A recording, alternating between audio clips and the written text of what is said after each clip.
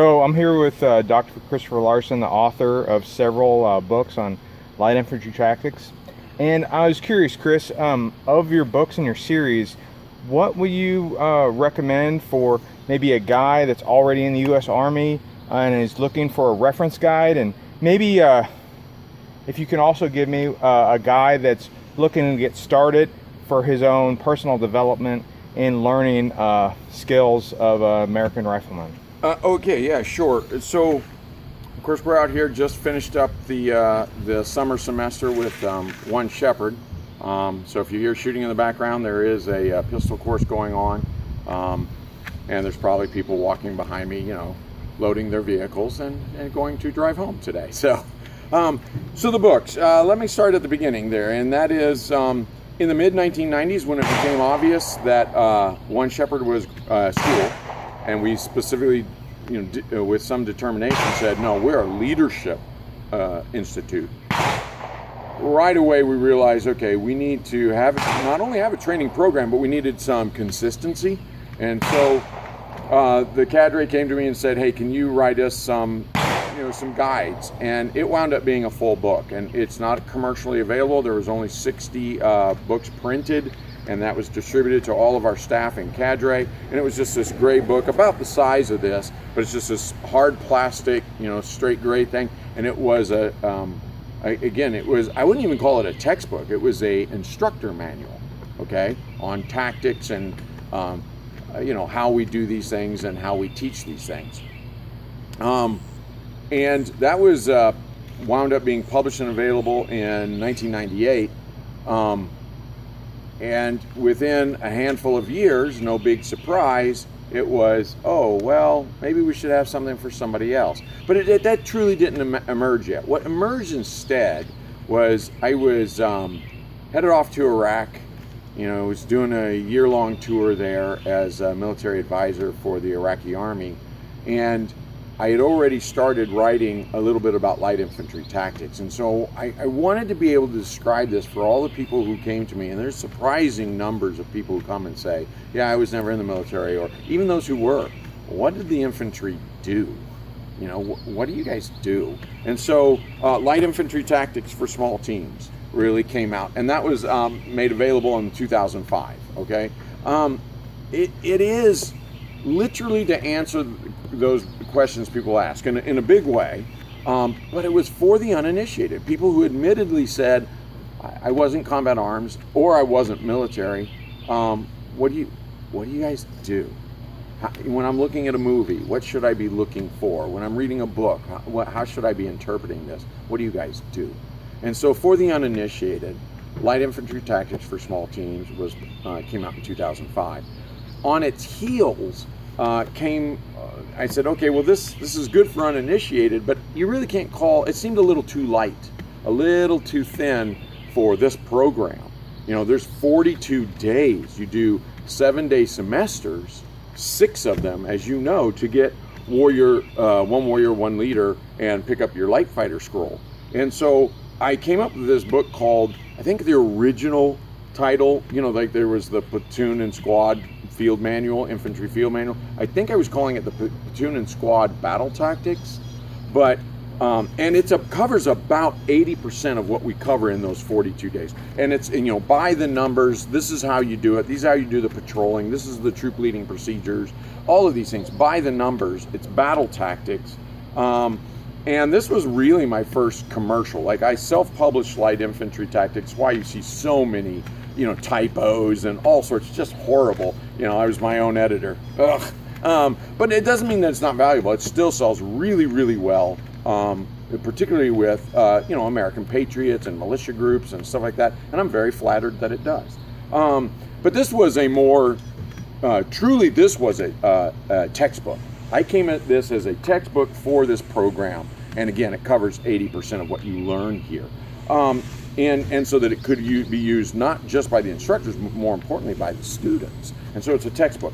It has the worst title in the history of titles, I think, because while it was called Platoon and Squad Battle Tactics or something like this, the publisher came by and said, it'll never sell that way because Book and Mortar, you know, Amazon.com, paintball and airsofters have to know where to look for it, so we're going to put that on here. And I was vetoed. They did it. I was like, oh, please don't. The other thing is they took out all the vignettes, the little stories at the back, and you can actually find those hidden somewhere on the interwebs, the dark web of, you know, the publisher. You can actually still find them, but they ripped them out of this book. And that's what had made my earlier books so successful, was people said, man, I love that you talk about it and then you show it to me in action. And that was stripped out of here. So I think they really kind of neutered this book, which is terrible. And it is my worst selling. I mean, I think this thing has maybe sold 10,000 copies now. And hands down my worst selling of all my titles, and these aren't the only three. But the flip side is, it's a great book. It really is the battle tactics. It really is a textbook for how to get this stuff done. And so, just about the time right before we published this, I bumped into, and I don't even remember how we did it, but I bumped into Norm Wade, Colonel Wade, who owns the Lightning Press that does all of the smart books for the military. Very well known for example, their #1 bestseller, their whole 20-book smart book series is the Battle Staff Smart Book. And it's huge at the Battle Staff's command schools, you know. And he came to me and he said, look, we have people that write strategy and operations. We don't have anybody who writes tactics, and I see you're writing tactics. Would you be interested in doing this? Well, this is now in its 3rd edition. It is the Small Unit Tactics Smart Book, planning and conducting tactical operations. So there you go. I mean, and again, it just came out this year, 2020. This is the 3rd edition. It originally also came out in 2008. And it's by far and away my bestseller. It's now somewhere in the 50-some-odd thousand copies sold. So, and so you see a progression here.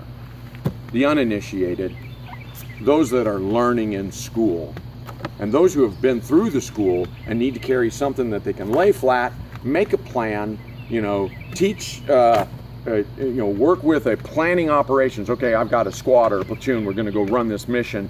Bring in my 30, 40 guys. I'm going to sit here and go, guys, this is what we're doing next. This is what we're doing next. It's for really the operators. It's not really necessary. Is it sold in schools? You bet it's sold in schools. As a matter of fact, 70% of all smart book sales, including the Small Unit Tactics Smart Book, 70% are sold to U.S. military schools. The other 20% are sold to military professionals. Only 10% are sold to civilians, and that's just the buying, you know, habit. Again, it is well over 50,000 sold now, and it is, of the entire 20-book series, it's their #2 seller. That's what the publisher tells me, is that's their #2 seller, and it sells to the United States Army. Yeah, well, military schools. Your SUT book in particular, I've seen that on base. But not maybe your other books, but the SUT book for sure. I know for a fact that's you know, if you go down to your BX, yep, you're going to see that book there on the shelves. Clothing sales, the bookstore, in the PX, the BX, you bet. AFI sells it all through it. And again, AFI sells about 20% of our sales. Most of it's sold to schools. And then there are some books that aren't here. There are some titles. I already mentioned one that was never commercially. There are the OPFOR series that isn't here, and one of those OPFOR series is the Red Team Armies in its 2nd edition now. The Hybrid Threat with the Insurgent and Guerrilla Fighting, that's in its 1st edition and coming out soon. So there's other, and I've got other titles I'm working on, but these are the 3 main ones that you find. I should turn those around, shouldn't I, for the camera? There we go. On the internet. And so I don't know what else to tell you, except buy these books. They'll change your life. Well, it's really interesting. I mean, like, for me, I started with the SUT book, and I think I got in a little too deep of water before I came out to One Shepherd. I didn't have the concrete experience I needed to really put it into practice. But one thing that really impressed me, I think different people take different things away from it.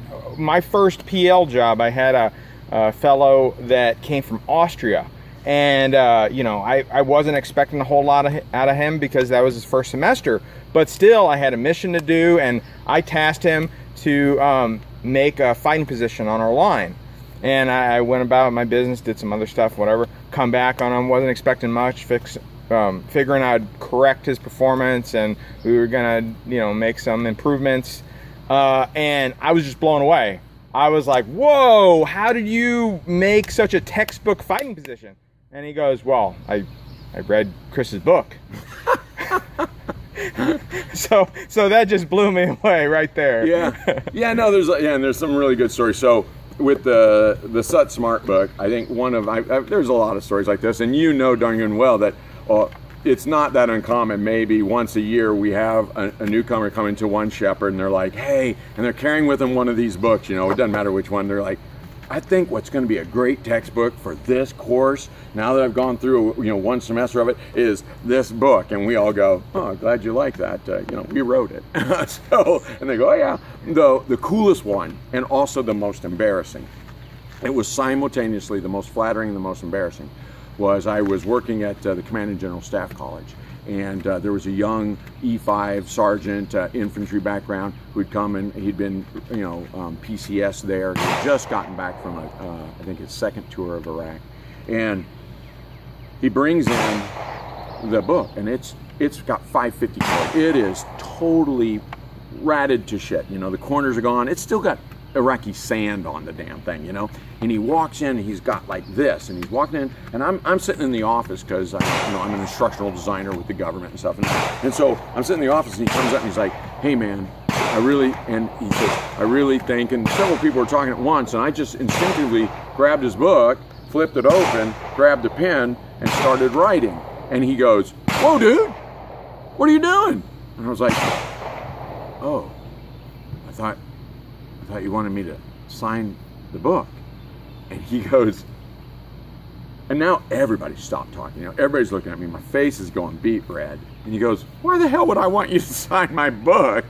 He's like, you dumbass, I'm here to recommend it to you. And I was like, oh, and like I said, I'm just beet red at this point. And I go, yeah, all right, close it like that. And I looked down and I said, dude, I know it's your book, but it's also kind of my book. And I handed it back to him, and he goes, oh, you wrote this book? I was like, uh-huh, I thought you knew that. And he's like, no, I was coming to recommend it to you. I went, oh, wow. And he goes, well, now I want you to sign it. So it was a really cool story, but a little embarrassing, but also really kind of cool. So, yeah, I mean, you do. And you called it right, Mike. You really have. The uninitiated, I'm going through school. I've been through school, and I want to use this with my unit. That's the 3 levels of books you see here. And that's why that's a really good selection. Thank you, Chris. Yeah, thank you.